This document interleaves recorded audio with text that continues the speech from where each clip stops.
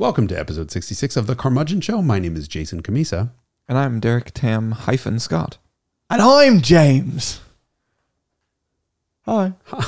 Surprise! We have a surprise guest, James Engelsman from the Throttle House. I think it's just Throttle House. Lose the. It's cleaner. Throttle House. Is that a rebranding, or have people just been getting that? So no, it's not your fault. Your Instagram is the Throttle House. Yeah, but the Throttle House was taken. Welcome to 2022. Yeah, we go by both. I'm also the James. The James. From the Throttle House. I just refer to you, and I'm James. Every time, hey, buddy, I was talking to him, and I'm James. And he said, Bubba, it's just become your thing. We should probably say that the Carmudgeon Show is... brought to you by... Well, I was going to say part of the Haggerty Podcast Network. Derek, oh. That's your line. you just said it successfully. You didn't clap. I didn't clap. Should he and clap? You just... Oh, yes. Hold on. No. You got to watch this in person. Watch. No. This is really No. I don't want to do it. Hyphen Clapton. Hyphen Clapton is what we call him because he can't clap. He gets very like, clap. You should clap. Just to clap. We're all going to clap. Okay, ready? We've all got you clap. First. In succession. You are the best at it. So he just gets this like, I'm so confused. Why do I have to clap? And this episode. Reliable. Yes. Reliable carriers. Your drink thing is orange like the Reliable trucks that we saw all over Pebble Beach. There were quite a lot. There were. I noticed them in abundance. Did you? And I heard that you had a conversation about traveling. Yes. things. So I learned that they do cross-border transport, which is kind of a big deal because it's always, if you're using the normal domestic carriers, they won't do it. That is to Canada, not international. Isn't that where you live? Great White North. Are you sponsored by the Great White North? I'm sponsored by Canada. Yeah. The entire nation. Yeah. Entire nation. This is like the Olympics. Because you have a weird Canadian accent. I have not got. Oh, I see what you mean. It's different. Weird Canada. No, people accuse me of losing my English accent all the time. Well, the English do. No, the Americans on the audience like to point out they've noticed my English accent is diminishing, and it's not true. They're just like, has anyone else noticed? No, okay. That's really This weird. is a conspiracy theory. It's like a hyper. They've noticed that I'm thing. starting to sound more German. Yeah. I don't believe this. We're supposed to read an ad, but we're sponsored by Reliable, which is the orange truck that was like, it's unbelievable looking at that field. We should have taken pictures of this. I did. We're going to have an insert. We're going to do an insert in an ad read. No, I mean, it's just, there's a lot of orange trucks there and they go across the border, which is nice because normally if you're trying to move a car across the border, there's like 2 carriers that will carry them across the border. And that's fairly complex and you have to clear customs and all this stuff. So that's quite a meaningful value add. You know what a meaningful value add is? When a discount. Yes.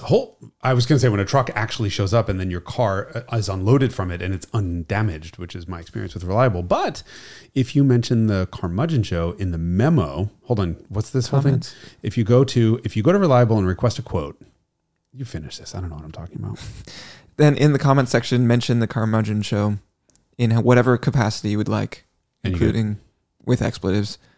Then you get a 10% discount on your quote. That's pretty cool. That applies to everyone except for you because we don't like Canada. That's okay. And Canadians. That's all right. We got it good anyway. We don't need you. Fine. Then you can't come back because this week we are talking about Monterey Car Week. Car Week, yeah. Culminating in Pebble Beach. You got your Pebble Beach cherry popped this year. Is the first time. Yeah. Was it painful? Wow. It was same as last time. So you blistered? All too quick. Had no idea what happened, but I think it was good. But you're blistered. Blistered, burned. Yeah, you are sunburned. Your feet are blistered. Upset. Yeah, upset. We both got a ride around Laguna Seca in the new Lucid Air Sapphire by Ben Collins, the Stig. Yes. And did you start out by talking to him like, tonight? I did. Tonight, the Stig drives around the track. I bet he's never. The car. I just handed him a nervous, shaking hand, knowing that I was about to go around Laguna Seca in a 1200 plus horsepower car. I bet no one has ever introduced themselves to him like that before, though. He did laugh out loud when I said tonight. Yeah, really? Tonight! Yeah. And he just burst out laughing. English people are good at humoring Americans. Tame racing driver. So this was this reached the end where we tell our guest to leave. I'm going to remove his name from the screen. And I was James. There we go. Now you know who the guest is. Roll the credits. Are going to do. We didn't sing. Thank God. Let's never do that again.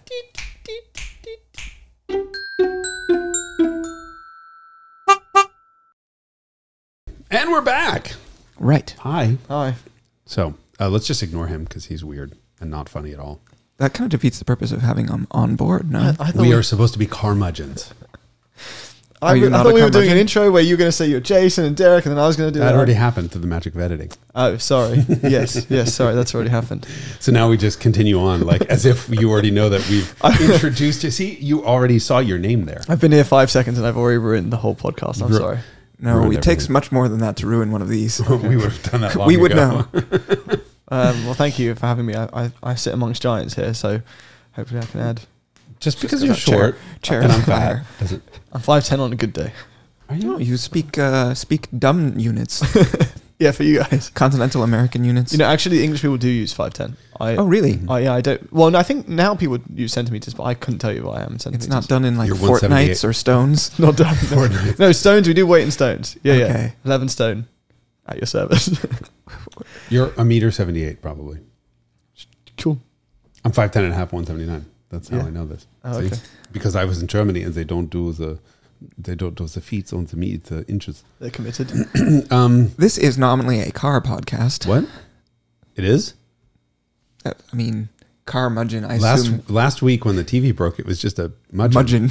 Mudgeon All podcast. miscellaneous mudgeonry. All types of mudgeonry. You don't look tired. I feel tired.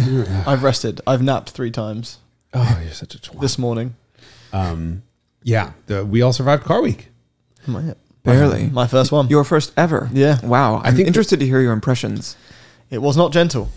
Which is funny because the title of this podcast is going to be James's pebble popping or cherry popping pebble or something. It'll be cherry popping pebble. It was a violent cherry Make pop. sure you leave the safe filter search or whatever on for that one. Yeah, I'm 11 stone and 1 pebble heavy. So it was very interesting. I didn't realize how exhausting it would be, and I definitely thought going in, it's quite intimidating really because you hear it's the center of the car universe and everyone's there and there's all these events going on, and if you had a live feed of everything that's happening, it would be insane. There'd be 8 things happening at once everywhere, all over. Well, 18 things happening at once. Yeah. It'd be like watching a security camera thing where they have the... Yeah. So I thought there'd be FOMO the whole time. I thought, we're doing this, but we're not doing that. We're doing this, we're not doing that. But I actually felt fine in the end. I felt justified. You still drive past like Gunther Works and then Pagani and all these banners, and you're like, okay. You say you don't have FOMO, but you were just looking through Instagram and saw that somebody got some car. I don't remember what the hell it was. De Tomaso. Yeah. There's so much FOMO because there's so much stuff going on that I think you had so much FOMO you just didn't even realize you had. I was just too tired to care. Yeah, that's what it is. Yeah. Too tired The to only care. way to do it is clone yourself. And unfortunately, Thomas couldn't come. So that's the only chance I have of cloning myself. Hey, Thomas. Yeah. Next time we're going to do this and have even more fun without you. So you can come here. I mean, Did you feel like it was in fact the center of the automotive universe? Definitely. Yeah. Like you're talking to Christian von Koenigsegg. Horacio Pagani walks behind you. High fives Gordon Murray. And then you're like, what is going on? And and then also there's a bunch of creators. So you're walking past everyone you've seen on YouTube. It feels like the middle of the internet as well. I thought it was a bit weird. Real live internet. Yeah. Not unlike this. Yeah. Just a much smaller, less important corner of it. Yeah, when we say it's exhausting, I think a lot of people look at us like we're crazy. But I left the house usually 7:30 in the morning and got home anywhere between 10 p.m. and 2 a.m. Never having the opportunity to sit in a bathroom for a couple minutes. No, you don't sit down. You don't.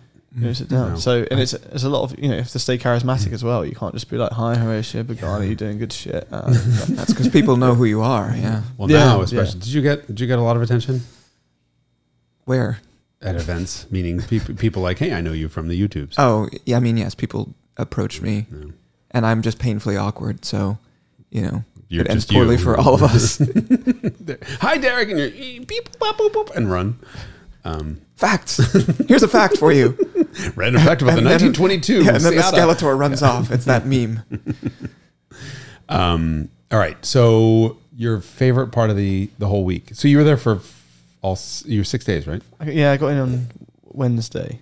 I had some interesting experiences. There was a combination of stuff. It was seeing something being revealed all the way to being Ben Collins's passenger on Laguna Seca in the fastest performance sedan of all time, which I think we'll touch on in a bit. Yeah, I think we should. But yeah, my favorite bit. I don't know. I think just just getting stuck in. The Quail was very cool. There was something I thought, I wasn't sure if I could dig into the well of curiosity to enjoy things like the Concours d'Elegance. Am I saying that right? That is very rude. Wait, this is PG. You're British. You're British. You guys call your mothers cunts. Yes. Mom, stop being a cunt. No, she's a good cunt.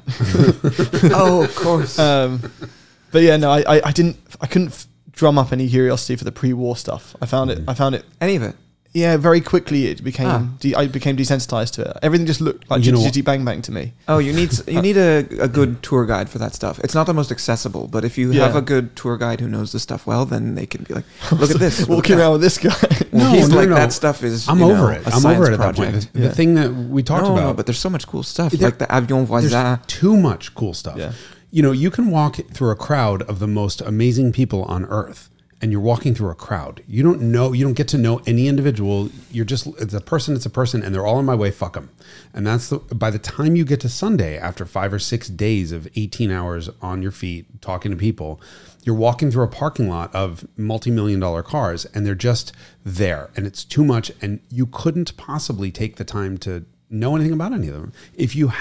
I disagree fundamentally with that. You can choose like choose 6 cars and be like, this one's super interesting. If you're walking around with me, right? Yeah, if you're walking around with me, I could make it interesting. Right, I've done that. You have to choose 6 out of the 150 cars that are on that lawn. That's better than 0, because you were implying that 0 was the number. Well, no, he showed me the Testarossa from back in the day. It's not pre-war.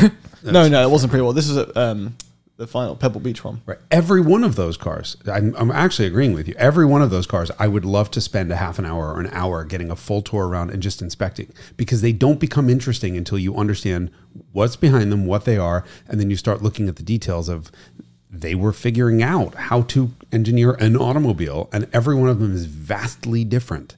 That's when they become interesting. A field of them is just overload. It's just a field of amazing scholars becomes a crowd of people in your way. So it's like a museum without a plaque behind anything. Yeah. It's just a blank museum. It's too much. I get it. I mean, there was a Lancia di Lambda there that they had driven across the country, and that was very cool. And when you get the full context on that, or you understand like, well, the di Lambda was very significant because, first ever this or that, unitary construction in 1931 or something like that, then it starts to become interesting. But you need someone who knows the car well enough to be like, this one was owned by the Maharaja, blah, blah, blah. And then he Don't be offended, turned Jason. it into a pickup truck. Found my new tour guide for next year. Go, please. I mean, I typically don't even stick around on Sunday. By the time that happens, look, those cars aren't my primary interest. But this is also the same issue that we have when we talk about wanting people who are only, into douchey supercars to have appreciation for a car of 1985, right? That is exactly the same experience, is that you haven't had enough pre-war car interactions to be like, oh, these are really cool because, or like these compare, right? We were always talking about how the breadth of your experience with whatever set of cars allows you to appreciate some car. Like, why is the 288 GTO so special to drive? Well, you have to drive everything else from that same period. And then when you get in one, you're like, holy shit. And modern cars as well.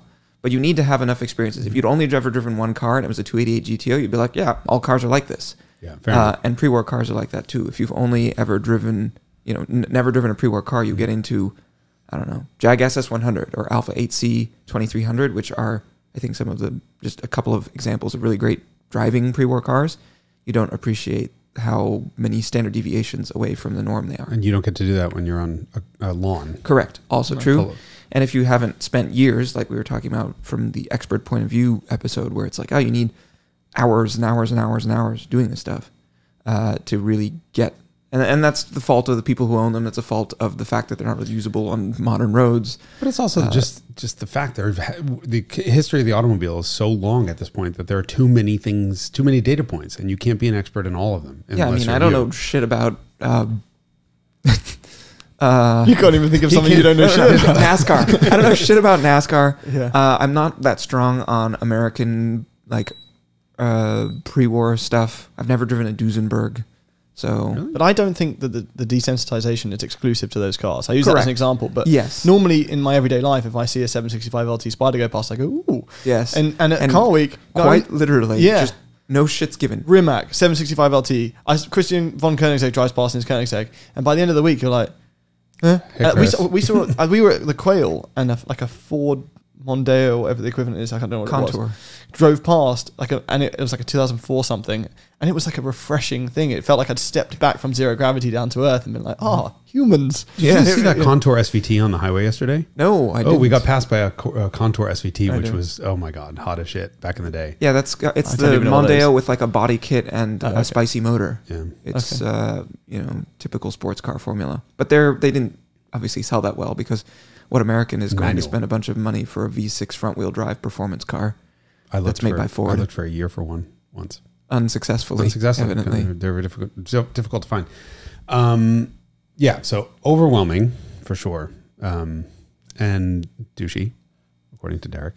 Did I say that? Yeah. You mentioned douchey supercars. I was talking about modern supercars, yes. I mean, you were using that as a vehicle to advance a narrative that is very near and dear to your heart. But there's just a lot of excessive display of... But in defense of supercars, modern supercars, it's hard to... Like, a lot of the amazing legacy cars that were there are millions. Like, I've never seen money like it. So, as much as the 765 LT seems like a forced clinical experience of supercar these days compared to like the old heritage stuff, it seems like it comes at a huge discount compared to the stuff we saw. It does. Because it's not as good. No. I'm just trying to think if there are any counterpoints to that. I mean, Countachs have gotten expensive, because Countachs used to be $150,000. Yeah, well, they used to be $75,000. No, I know. The one we reviewed recently was $800,000. I know, which is just asinine. Canadian. Oh, so what is that? $7.65. 47 cents. Yeah. Well, so I don't know. Ferrari 348s. Like, that's a car that is, discounted, thoroughly discounted. Mm-hmm. Not for long, I'm sure.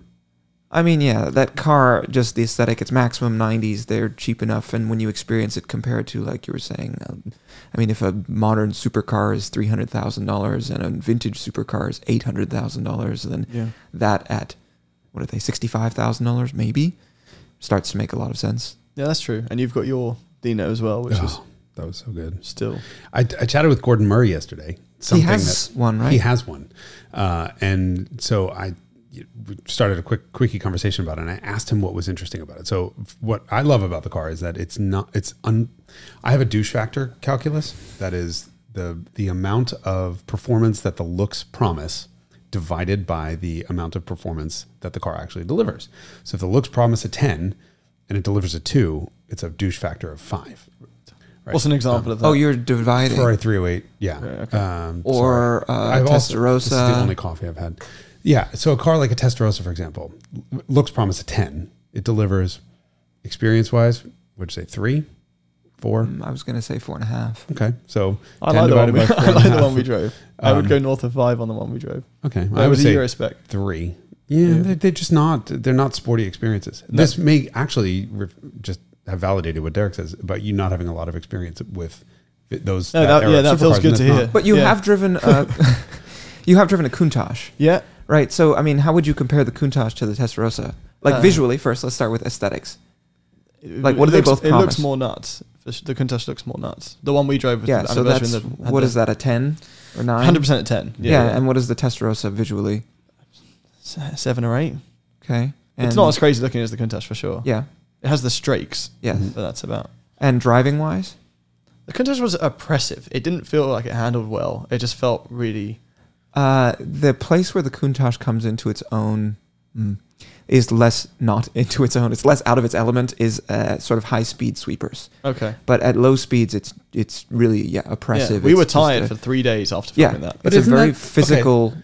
Is that not the whole point of a super? I just no, it can be, but we were tired after driving the Cobra replica, and that didn't. Yeah, but that's similar. I think those cars are philosophically more aligned than disaligned. Yeah. In the sense that it's just this really physical, intense, demanding, like assault. But does it need to be exhausting to be a good car? No. His point is that it actually makes it a bad car, which then makes it a good car. Right. So I don't think supercars. Like, what are you talking about? Up is down. I don't. Potato. The reason NSX is a perfect example. The original NSX. It got rave reviews. Everyone loved it. It is a terrible supercar. So we disagree there as well. Because you're looking at it from the journalist perspective. It is a very nice car to live with and interact with. But that is not the point, in my opinion. We pushed it on the track. It was great. That's not the point. The point is, get in that car on a Sunday and go have an experience, and it's shit. It's got shit steering, shit handling. The engine sounds like shit. It's just not an experience. You get in and it's da-da-da-da-da, da-da-da-da-da. Oh, I'm in a Civic. And the starter motor sounds like a Civic. And then it doesn't deliver on this sensory overload expectation that I have for something that looks that way. I want to get in that car and go for it. He wants to be assaulted. Yeah. He's telling you he wants to be assaulted. The Type S we drove the way it looked, I felt. The which? The Zanardi we drove. Ah. Yeah. I think it drove as it looked. Did you drive it? Did you drive it, or did you have it on track? I quite liked the Type R also, but I get what you're saying. Right. Yeah. So I want to get in that car. To me, the measure of a sports car, a supercar, is something that I can't wait to get into, and then I can't wait to get out of, but I still wind up taking the long road anyway. So you get in it and you're like, this is amazing. And it's just sensory overload. Yeah. It's a lot. It's not your normal driving car. I do like that definition you just gave. Right. I think it's, and then you get in and you're like, this is, it's a little bit too much. And you find yourself, I'll take that other detour. And you get out of the car and you are thoroughly exhausted. Yeah, you want to nap, you want to shower, you need to drink. Exactly. All at once. Outed yourself as a alcoholic beer shower drinking napper. You're definitely not describing the modern supercar. No. And I'm also not describing the NSX. And that's why I'm so hard on it, because I just want an experience. I think if you want an everyday, that's why I'm hard on 911 for that reason. The 911 is magical at its ability to be an everyday supercar. And I actually agree with you, even though I'm a 911 fanboy, and that's why the 911s that I like the least are often really iconic ones like 959. I know it's not 911, but functionally it is. Or 993 Turbo, four-wheel drive, turbocharged, like pretty insular, comfortable. It's too... It's not exciting enough. It's not fizzy enough. It's not... I don't feel like I'm getting beat up by it. And that's why... I think we'll talk in the next episode about the new roof. Right. The new roof, as far as modern equipment goes, is really much closer in spirit to an old car. Right. Okay. That's exciting. So I'm not invalidating your point of view. I'm explaining why we come at the same car so very differently. And I call it the journalist way of looking at it, which is offensive to journalists and possibly to you. And I don't mean that. No, I get called a journalist. That's great. Right. My mom doesn't think I am. So. James's mom. What's your mom's name? Mandy. He's not a journalist. He's an idiot, but he's a sweetheart. We like him. You have to be an idiot to be invited onto this podcast. She's sitting there going, and I'm Mandy. What's the fucking big deal? Yeah. Sorry, Mandy. It's the big deal. I look at it as the cars that make the best cars when they're new, and this is a perfect explanation for your distaste for the E39 M5. Cars that are amazing cars when they're new tend to become less interesting collectibles, because we don't want them for the things like grocery store shopping and just tootling around. We want them to be an experience. And there are flavors of that. Like Miura is a fucking experience, and it beats the shit out of you in not really good ways. But that's the best part of it. It does have light steering and it rides well. It's fine. But it is an assault on the senses. It's stunning as well. Yeah. Absolutely stunning. It's so beautiful. First of all, that car is so beautiful. It really genuinely does defy all criticism. But it didn't need to do anything other than that. Doesn't. Yeah. And the fact that it sounds the way it does, which isn't music, it's noise. But it's so much fucking noise, and it's so complex, you don't even know what the hell's going on. It's interesting. That makes it a terrible car. And so this is why you hear people, a lot of journalists will say, Miura's terrible to drive. Yeah, don't go grocery shopping in the thing. It's not going to work. But I have been to Costco in it. You're weird in all the right ways. I mean, you're the perfect Miura consumer. Miura consumer. But there's dozens of you. Right, but an E39 M5 was the best sedan ever. E39 was the best sports sedan ever made, and therefore, if the M5 does everything better, therefore that's the best sports sedan ever made. The M5, in the definition of when it was new. When it was new, it was the best car. It does everything better than anything else. Does that make it a hair on fire experience now that we're looking back on it 25 years later saying, I want to go raise hell? No, it's still a really good car. A little bit less interesting of a collectible. And all the other sports sedans you mentioned that are better to drive and therefore maybe a better collectible. That's all. And so NSX promises 10, delivers 2. It's a douche 5, which is strange because it really has no street cred because it's a V6. But so what's a few that do the opposite then? The reason I have that GT4 is it's douche negative, right? I mean, because it looks a 2. I mean, I was going to say promises 2, delivers 9. Okay, can you name 2 others? 288 GTO. Promises 9, delivers 10. That's a negative douche factor. Miura promises 10, delivers 10 in terms of experience. Even though it's not good. Right. Renault R5 Turbo delivers a 10 on the fucking experience thing. Promises, I don't know, whatever. It looks like a toad. I love the look of it. Me too. Maybe not 10, but it's definitely up there. It's up there. So, but either way, as long as it's less than 10. I see. But I don't. The douche factor is only one part. How do you rate the Countach and all that? Looks 10 for sure. Unless it's an anniversary. Exactly. Without the bumpers, then it's just a 9. But delivers on the promise of an experience. It's maybe not great. No, I mean it is a very singular experience. The Countach. The worst offenders are most of the Ferrari V8s, the early V8s, 308 GTB. No, I was like, well, all of them kind of. 328, 348, 355. I hate. Oh God, Paula's going to get mad at us again. If you see something flying from off camera, I think there's definitely room for a difference of opinion. Of course there is. It also has to do with like how do you get your jollies and what else have you operated? Right. You know, if you don't have the reference points to contextualize, it's the same thing I just finished saying about some other topic. We'll just refer back to 4 minutes ago. Yeah, exactly. But also, it's dependent on what else you have experienced. And I think that those Ferrari V8s, there's also some willingness, I think, on the part of people to prioritize different things. If they're caring about how that car looks and they really like the way this car sounds, just to take the example of the 355, then they will sort of, from my perspective, con themselves into liking the car. And or the stuff that offends me about the car they don't care about, and that's okay.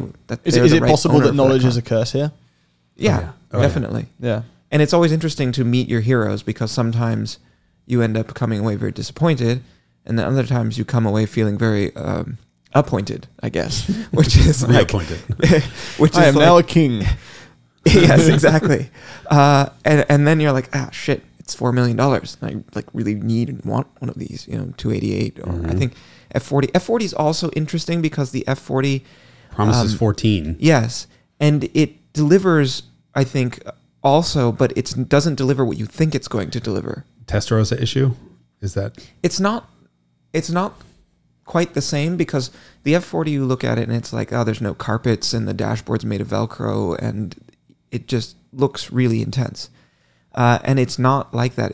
It's more like your 308 almost in terms of access. It looks really intimidating. The Countach is the opposite in this sense. Right. The Countach is very heavy to interact with. It feels very inert. You feel incompetent. You really have to grab it by the scruff of its neck, and then it starts to get good. And I don't know if you guys had the chance to do that, but eventually if you do that to a Countach, it will sort of shrink around you and become more manageable and less of an uncooperative piece of shit.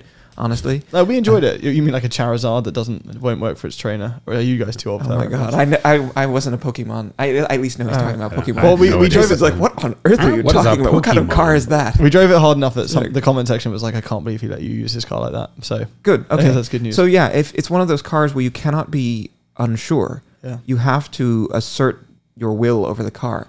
I like cars like that because it's not immediately accessible. I've talked about this before. If the car immediately drops trow, you're like, I'm not interested in this. Put out too easily. And the Countach makes you work for it and you earn it. And what you get in exchange is like, it's better. It's still like a handful. It's still a lot of work. Yeah. But I like that depth. I like it forces you to, go on this journey of becoming worthy. And that's another thing about pre-war cars that's very true as well. And I'm still very much on that. With like pre Rolls-Royce merger Bentleys, I need to just spend a day or a week or something with one to get good at it. But I like cars like that where it challenges you because if you just immediately get in, and that's the appeal of the NSX, but it's also the curse, and I think that's what Jason is talking about, the problem with the. But I mean, you're talking about the NSX in the same, going back to the knowledge being a curse. You're talking about the NSX in the same sentence as an F40. Of which there was a really nice grey one. Examples of how they're different. Right, but no one listening to this who has an NSX is going, damn, I guess I really need to get an F40. Okay, so here's the problem with an NSX. They should. You just told me it was $4 million. I know. They should get one. Everyone should. I know. Everyone should get one. Well, yeah. You can have a far more visceral, fun experience in a front-wheel drive hot hatch than you can in an NSX, and that's the problem with it.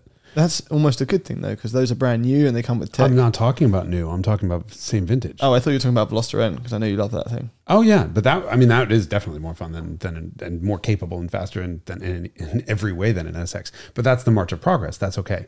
But, 1991, go back to GTI 16 valve. It was a You're better talking about experience. Volkswagen and not 205 when you say yes, GTI. Yes. or 205, 60, fine. I mean, there are just so many other ways. How much does the NSX cost these days? 60 grand, 70 grand, 80? Somewhere there? Good depending on mileage and which engine and they all can that go stuff. 6 figures easily. I think Derek and I could probably come up with a list of 30 cars that are in the same price range that are orders of magnitude more interesting to interact with. And NSX is beautiful. I mean, I would like to do... I don't represent NSX. No, it's fine. I dislike it less than he does. I actually quite like it. But you also interacted with a Type R. Correct. Right. And I drove a Type S-ish. So go drive a base 3 liter. They're not good. Okay. They're okay. They're good at going to the grocery store.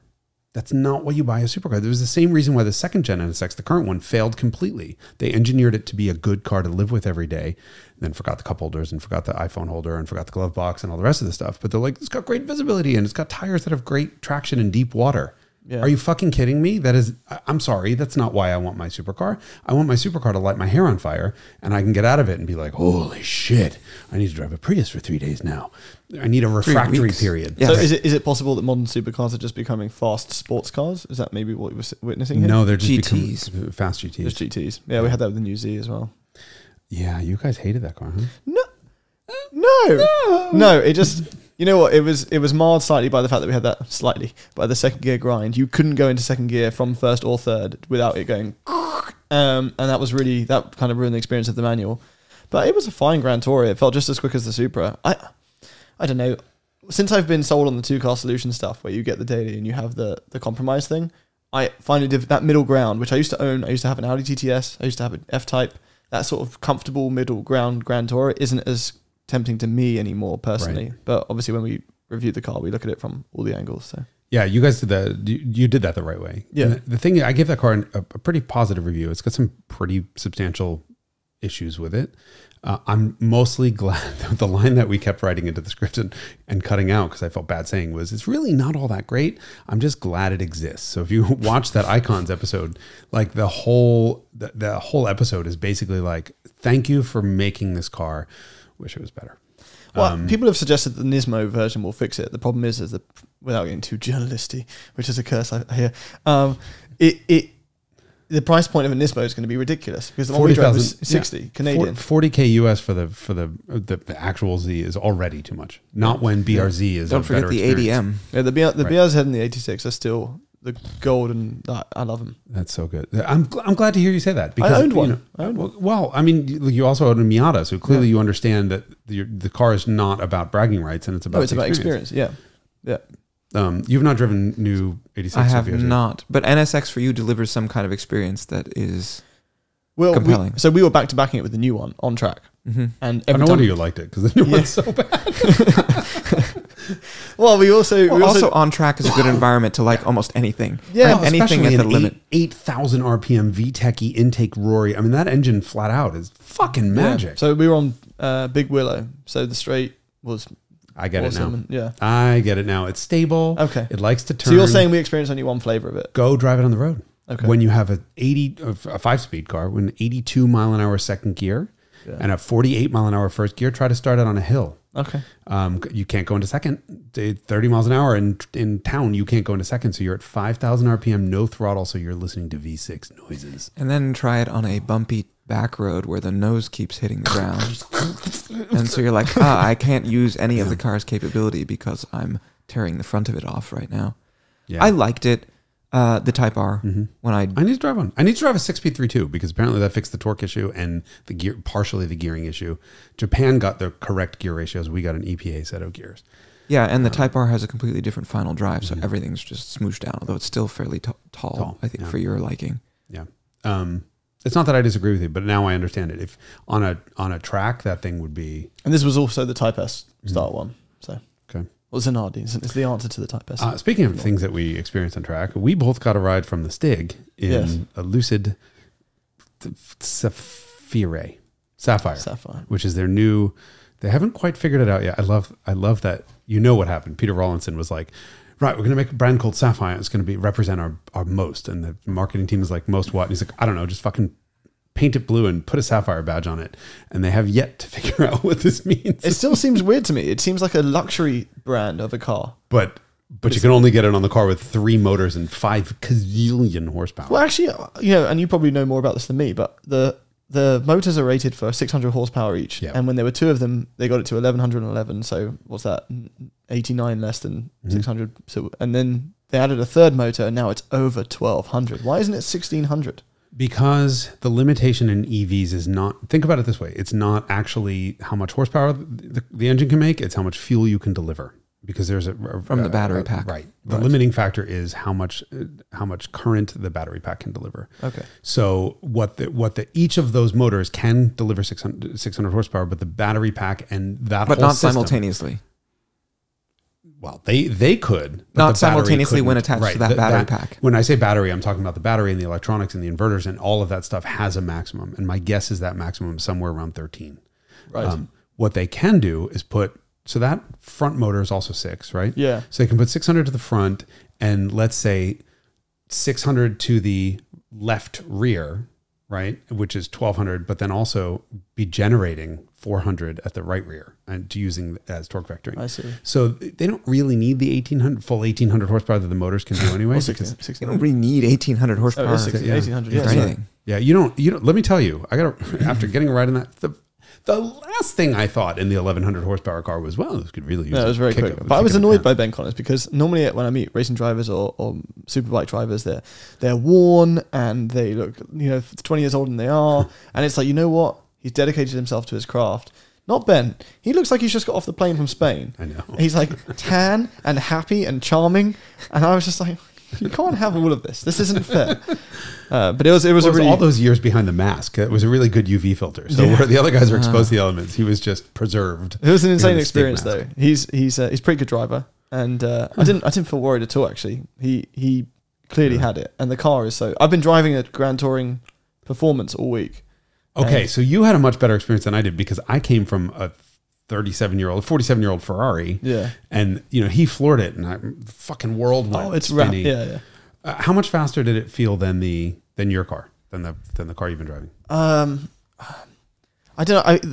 There was obviously like contributing factors. So I was in a racing seat with a helmet and all that sort of stuff. And I was in the passenger seat and I've been driving all week. So it felt absurdly quick. And I didn't expect it to be as tail happy as it was.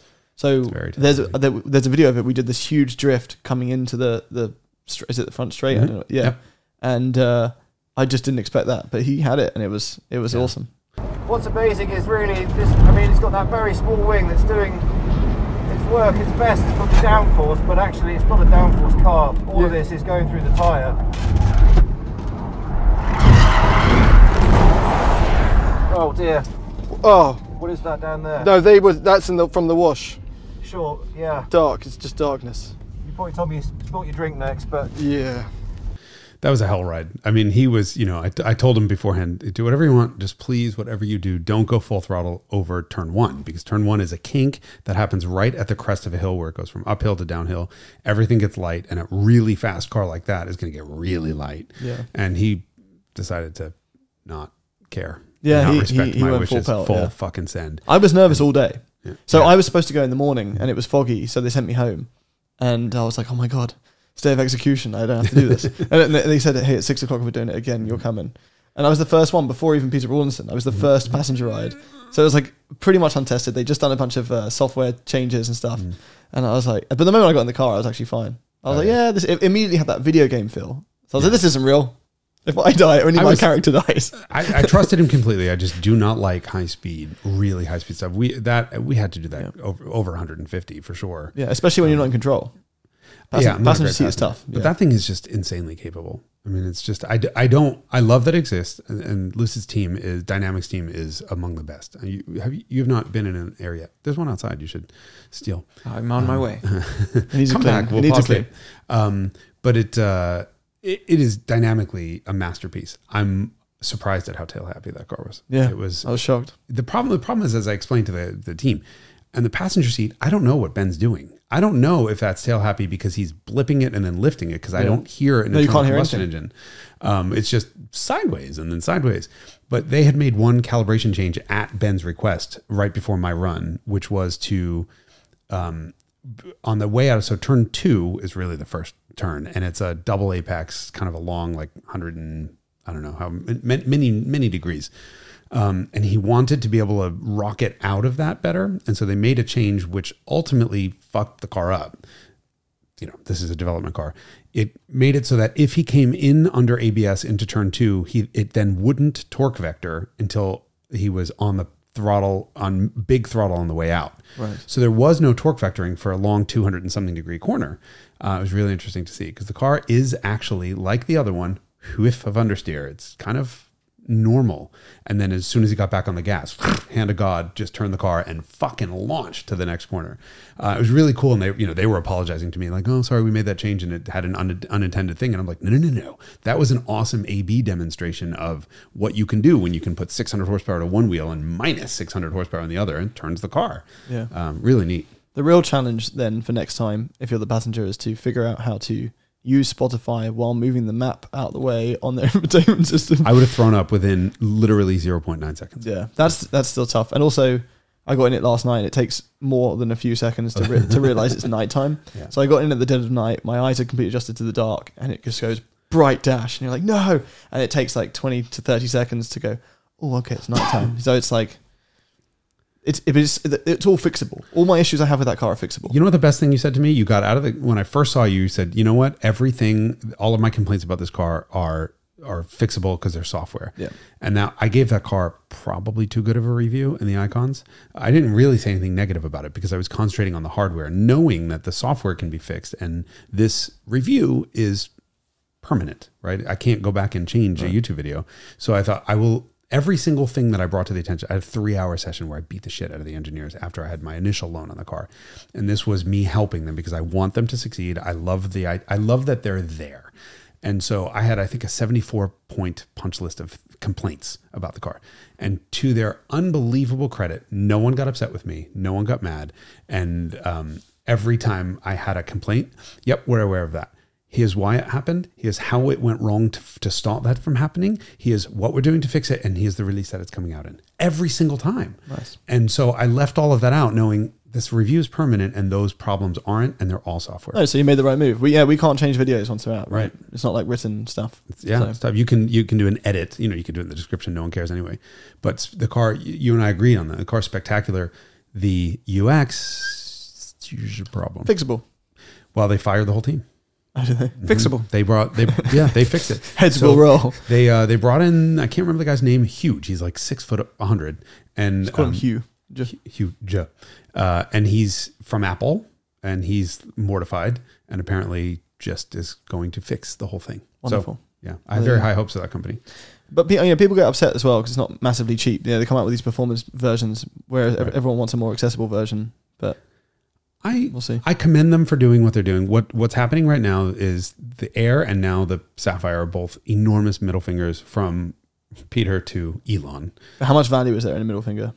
It's time to move on. Yeah. And this is the conversation I had with them all is like, guys, I love that you're doing this, and I love that the car is as good as it is. Congratulations.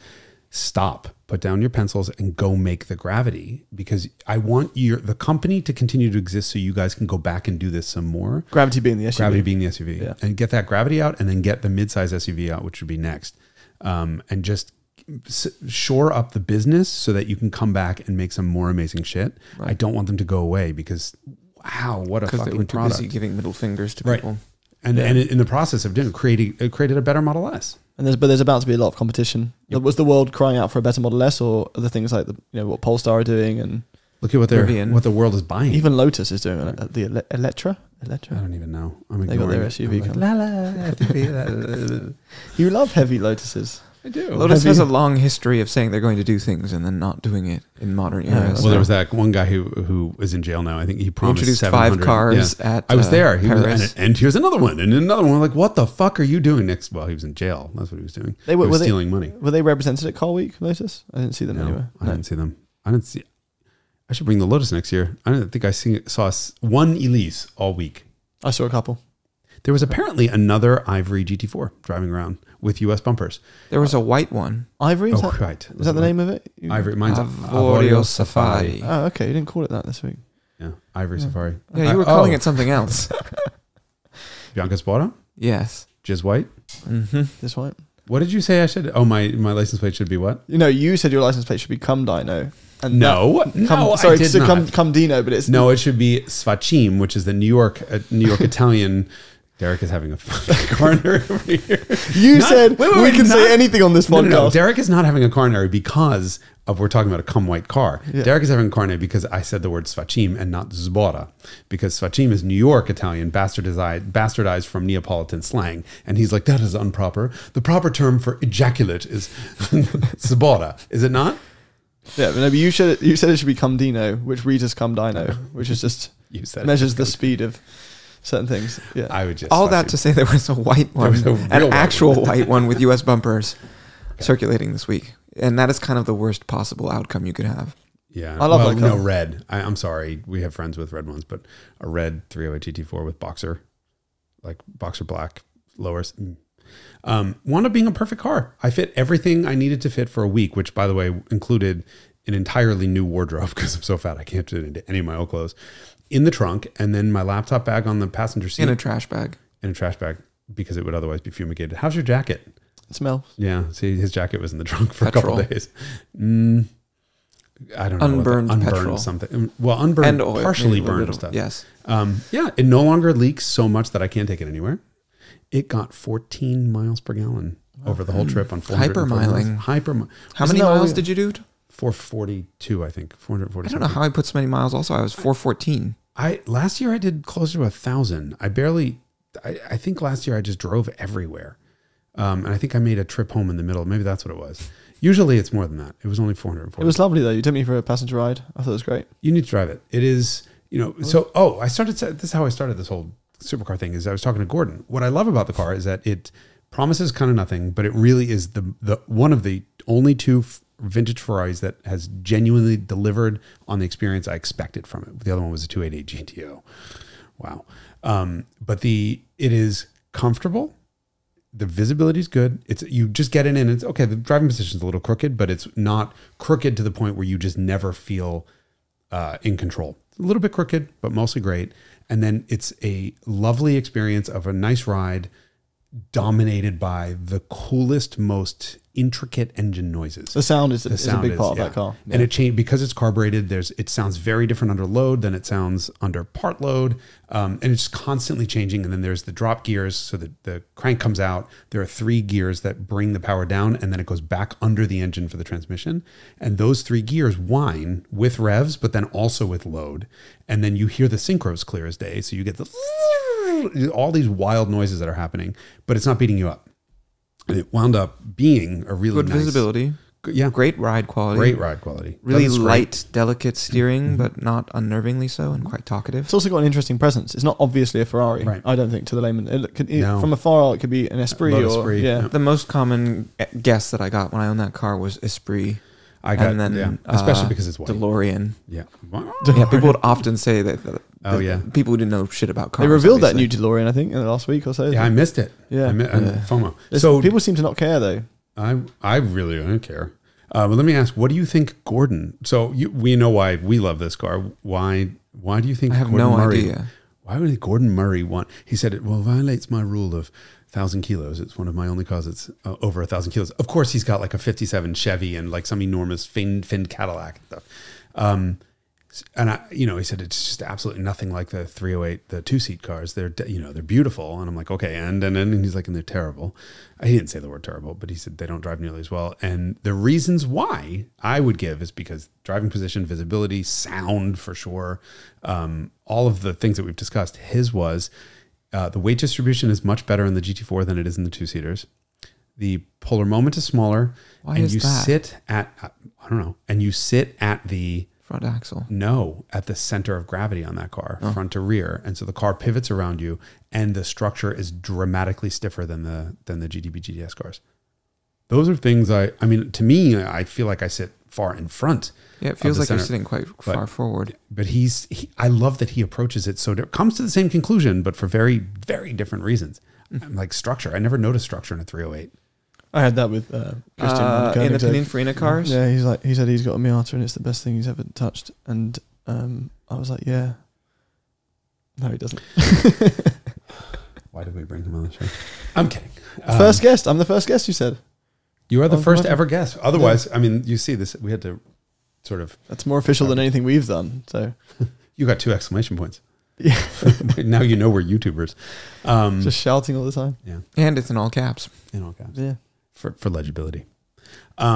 Structural deficiency on the Pininfarina cars. Yeah. Especially because most of them are open top. Right. I think I've only driven 1 or 2 cars with roofs of those. But yeah, without the roof. It's a Pininfarina Ferrari, that one? Yeah. Mine is Bertone. Okay. The GT4 is Bertone, the only Ferrari done by Bertone ever, right? Well, a lot of them were coach built, so there was like the Bertone bodied 250 and the but officially the only Bertone design catalog car, effectively. And then the Pininfarina cars are the 308 GTS and GTB. They're so beautiful. Right. I mean, they're so You had to get very weird and wonderful during Car Week to be unique. And I ran into a 456 Pininfarina wagon.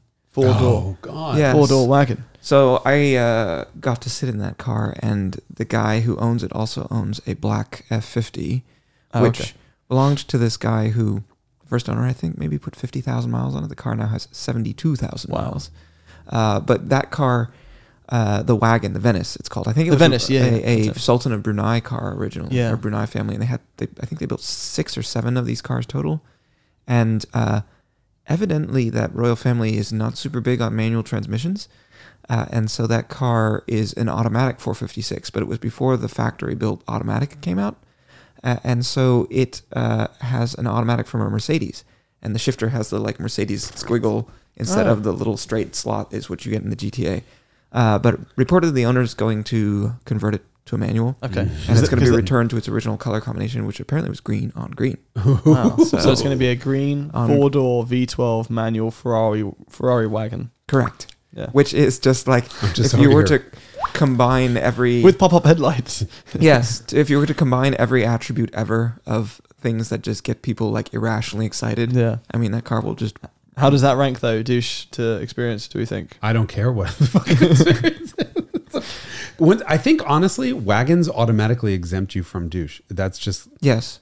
So the factors, and especially relating to Ferraris, that sort of douche-proof the car is non-red, 4 seats, manual transmission, natural aspiration.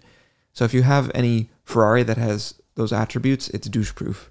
Even like any of them, not any of them. You need to have like probably what the number is, 3 out of those this is 5 like characteristics. Becoming like a DSM for diagnostics. Yes, exactly. To be diagnosed as insane, you have to have 5 of these 7 characteristics. Or like what is comatose? You got to be careful. You have to like respond to pain or something like that. If you don't respond to pain, then you're not. Anyway, there's a score. Yeah. So you guys are at risk of gatekeeping certain experiences if you give them. I mean, nobody listens to us, so it doesn't really matter. We're just gatekeeping. I listen. Our own. I take your words as gospel. You guys are very important. I think that's weird. That's you should get that checked. We should put him through the DSM to see if he's insane. What comes out. Or conscious. I'm not sure. No, we have our own opinions, and it's very easy to dismiss a car, and then you talk to somebody about what they love about it, and it could be something as simple as, I just love the badge. Yeah. Or I wanted one when I was a child. Right. Yeah, that's the thing. The other unquantifiable thing is there's a story there. Yep. There's something that they did with their father or their mom or their... That's what made Petrolicious. I mean, Petrolicious' entire series of hundreds of videos was, my dad had one of these when I was a kid, or my dad bought me this car, or my dad this, my dad... It became a little bit one note. Right. Yes. But that's... And those are perfectly legitimate reasons to own cars, and so anyone who's owning cars for those reasons needs to discount what we're saying because we're approaching from a different place. Yeah. But that isn't the case for new supercars, so that's what I understand that. Like, no one's when you see a YouTuber say, I just bought my dream car, and it was a car that was announced 6 months ago for the first time, it's like, what? How long were you dreaming? Well, okay, so they bought it with daddy's money, and in collab with the manufacturer to get the... fuck that. Yeah. I'm sorry. Yeah. Does that mean of me? No. I just can't. We should be calling out misbehavior. Who is she? I thought she was Mrs. Behavior. I got James to laugh. I mean, Derek, I got Derek to do the face palm. Like, oh God, James. Yeah. But I got the funniest man on automotive YouTube to laugh. Oh, okay. That's a big claim. You realize that you are the funniest guy. Gently dry. Gently dry. Gently dry. I read about it in a section. But I think gently dry goes a long way to explaining my Car Week experience, just to bring the whole thing full circle. I think It was very difficult, very tiring. I had you as a chaperone, so thank you so much. That was great. Yeah, it was fun to be around. And I had good company as well with Greg on our team and Misha and Chris as our Airbnb mates in Salinas. I'm not going to stay in Salinas next time. I think it's... So that's the key takeaway. Don't stay in Salinas. Yeah, you know, it's got its own stuff going on, and the food was okay, but... When you say stuff, you're talking about meth. It's a cultural experience. Okay. Yeah. They told me it was fun crystals, but yeah, no, Car week. So needless to say, it was a blur. You're coming in in 2022 at Car Week. When was your first Car Week? 98. Holy fuck! How old are you? Don't we talk about this every 94. episode? Well into my 90s, yeah. And I think I'm 15 or 14. It's changed a lot. So definitely, to me, the offensive part of it was the amount of manufacturer debuts, and especially the Quail. The Quail is an event called the Quail, a motorsports gathering. And 10 years ago, God, I sound like that old man, but 10 years ago, and historically it was... In my day, the Quail hadn't even been invented yet. The Quail was a bird. Yes. I can't believe you waited 60 years to go. It was very much about motorsports, and it was very much about the legends of motorsports, and the cars were the centerpiece of the whole event. You would see Sterling Moss walking around. You'd see, traditional race car drivers. Obviously, they go away. And apparently, there was a Brad Pitt sighting or something I saw. But the focus of this year's Quail was very much the boutique, small manufacturers, booths that were around the whole thing. Yeah. No one paid attention to the unbelievable show cars that were on the field in between. The show cars are the highlight for me. And that was always, I think, the original mission was that the Concours d'Elegance used to be much more of a stick in the mud. I mean, I think that Best of Show has gone once to a post-war car. It is always a pre-war car. It is like the idea that there would ever be a Lamborghini on display at Pebble was heresy when the Quail came into existence. And so it really used to be very stick in the mud. And they're like, we're trying to get hip. We had like a hot rod class this year, and we put it on the cliff right near the ocean, where at the very end of the field where they would all fall into the water. But they're like, we're trying to modernize, and we're having post-war cars. But the original purpose of the Quail, from my perspective, was we're going to do some stuff that's not like stodgy old pre-war shit. And so there was like really interesting cars from that period that just didn't have a place to be displayed. You could go to Concorso Italiano and be in a sea of Ferraris if it happened to be Italian. But other than that, there was not a sort of group of cars that were displayed that were high quality, but not Pebble Beachy, not Concours cars. That's interesting. And that was like the beginning. And obviously that's not what it is now. No, and this was my first experience of it. So I didn't feel like, last year there was this, or 10 years ago. So to me, this was... The Quail, my experience of the Quail was, this is what the Quail is. It's these boutique manufacturers. That's why I love having you on the show to introduce sort of Pebble. Because but I didn't mind it. I thought it was cool. I was like, here's a Rimac, here's a Bugatti, here's the thing. Although I got a video, my experience of the Bugatti unveiling was very funny because everyone in front of me was much taller. So my experience was shoulders and phones, and I had to look at someone's phone and I was like, oh, is that what it looks like? So it's really funny because all the traditional car shows are going away. Detroit is half dead, LA is half dead. And now what they've done is replaced those with this and bringing journalists in. I mean, the ticket for the Quail is $1,000 or near about, right? Yeah, and so I didn't. If you can get one. If you can get one, and I certainly couldn't, and I can't afford that. So, but I bought a ticket by a manufacturer who wanted me to be there for their unveiling. Sure, great, but that's not what that should be, where it's, there was a press conference schedule for the Quail, 9:05, 9:10, 9:30, 9:20, whatever it was. That's very different than it used to be. It used to be great food, a lot of alcohol. Everyone's tanked by the end of it. Everyone's sunburned and dehydrated. I was very sunburned, yeah. But then the cars were like, holy shit, amazing. The cars were still holy shit amazing, but we were so like, I ran around I wanted to talk to Gordon Murray's people about, obviously I want to drive a T50, but you're going around and looking at all these boutique manufacturers and ignoring the show cars. So it became a substitute for low volume manufacturers at traditional auto shows, which is a very, very different thing and not what I hoped for. Interesting. Okay. Pebble is continued like, 10, I don't even know, it was like in the 90s, but 10 years ago, there were they had just started with the houses. Rolls-Royce would have a house, Bentley would have a house, and they would have parties, like an ongoing party all week where customers could come in and drive cars and whatever. Now it's basically open to the public. Anyone can come in and drive anything. And they are peasants. No, that's cool, but they are mobbed. And it's not just Hyundai. It's not just Rolls Royce and Ferrari. It is Hyundai, Kia, Lexus, Acura. I mean, everyone who wants to be in the luxury game and really has no right to be, like Kia. I mean, they make amazing cars. They had the EV6 GT on display. No one was there. No one was saying right. I mean, it didn't belong. That EV6 is fantastic. Fantastic car. Fantastic car. There's a time and a place. Right. That's not the time for it. Genesis, sure, maybe. You know, Lexus had to have it start somewhere too. But it's a very interesting week when you have Hyundai peddling cars to people who are also looking at $3 million. No, but at least Lexus had their electric LFA concept thing on display, so that somewhat fits. You just miss stuff. You just can't help but miss stuff. You can't see it all. But in the first year, you just get overwhelmed, and then you start to be like, I like this, and then you just sort of curate going forward. You just choose, yeah. So, it's like when you go to a restaurant for the first time, you order a bunch of stuff, and there's 5 of you, and the next time you go and there's 2 of you, you pick your favorite stuff. Yes, exactly that. So which means you just need to come back next year and for the next 20 years or 40 or 50, however many years. By then you might optimize. Yeah. Or it'll change so much no one will recognize it. I just probably want to drive a roof all day, which is what you guys are going to talk about in your next podcast. So make sure you stay tuned for that because it's going to be brilliant. It's a professional. Yeah. Are we supposed to do that shit? Like we're supposed to organize our thoughts and figure out what's next? You won't believe what happened to Jason in the roof. Dun, dun, dun. Yeah, the seat was not brown before he got in there. It was? It was brown. No, I didn't even know. Couldn't tell you. It was green on the outside. I did notice that. Very unusual for you to notice the color of a car. I know because I took a picture of it. I really was like, oh, it's green? Well, literally didn't even know. Next week will be the roof. Next week will be the roof. James Engelsman from the Throttle House, half of the Throttle House. You're watching Throttle House. I'm Thomas. And I'm James. That's so good. It's just so good. His voice, he's got the most amazing radio voice. Who Thomas is? I feel like if I sit, no, it doesn't even work whenever if I choke up on the mic, it still doesn't work. Yeah. Thomas got the radio voice and I'm like, hello mate. You know, I've had this voice since I was 8. Have you? Really? No. 6, 7, 5. Hey mom. Hi mom. Hope to see you again on our set, on our very professional set with the new television.